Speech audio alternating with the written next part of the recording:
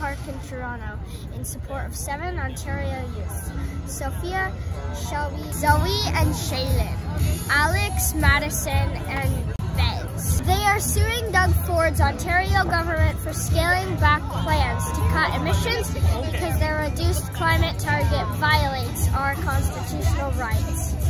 The event is hosted by Ecojustice. I am speaking to lawyer Danielle, who is helping to represent the youth.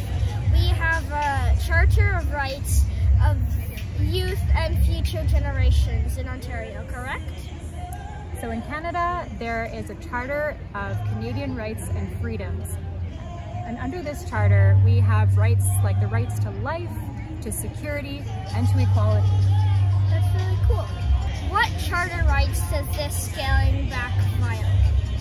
So we know that Ontario's actions in contributing to the climate crisis will cause things like heat waves and floods and infectious diseases. And so we say that this case involves youth's rights to life, to security. So for instance, from impacts on your health, your physical and your mental health from climate change, but also equality, because we know that young people like you and future generations are the most at risk of climate change. Last year, the Supreme Court ruled that climate change was a threat to human life in both Canada and around the world. The province has stated that the government of Ontario have no duty to prevent future harm. This sounds insane. Did they even have a chance to win?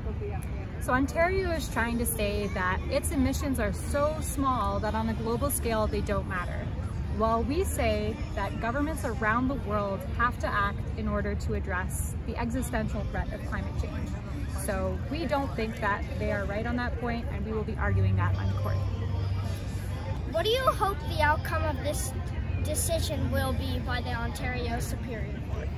So we hope that the court will say that when Ontario decided to go backwards on climate change, it violated youth and future generations' rights under the Charter. We also hope that the court will tell the Ontario government to set a new target and a plan that are in line with science. Thank you. This is Zoe. She is one of the plaintiffs. Hi, Zoe. Hi. Ford struck down Kathleen Wynne's legislation, which our parents all voted for.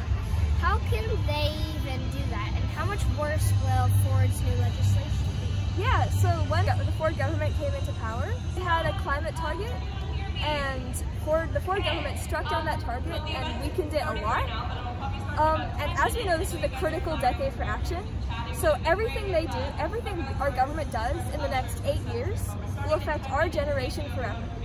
And so by striking down that legislation, Doug Ford failed our generation, and we need to hold them to account. So that's why we're going to court.